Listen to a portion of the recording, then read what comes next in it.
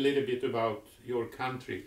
I think your problem concerning, I mean, how much medicine costs and what medicines are prescribed, Yeah. it's probably because of strong specialists Yeah. in hospitals Yeah. are associated Of course. with various Yeah. With, yeah. groups. Yeah. Yeah. And when the cost issue is not so much about primary care medicine, Yes. as it's with highly specialized medicine, Yeah.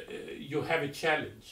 Yeah. So one can also say that it's important that, I mean, when Europe is a continent that I don't understand what is going on. I think many of us think so.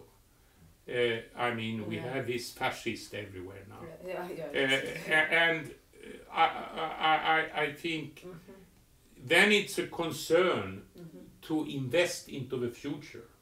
But I think if you are going to address this issue about the specialist and their role in drug therapy, I think you need also to invest so they can do investigations. I mean, that there are funds to understand how is the drug therapy working in that area. I mean, that is research or operative research. Of course. And if they don't have it, they go to the drug industries.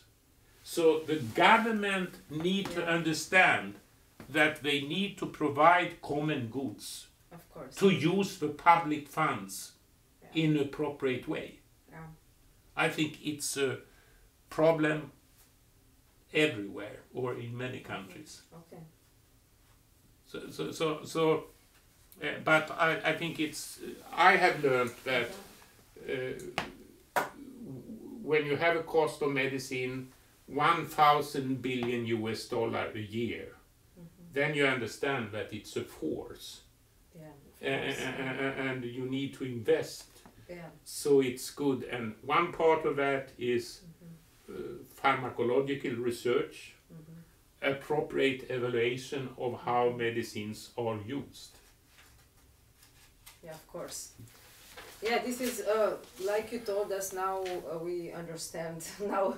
Have I confused you? No, you didn't confuse us. No, you have explained the system, okay. So I understand now.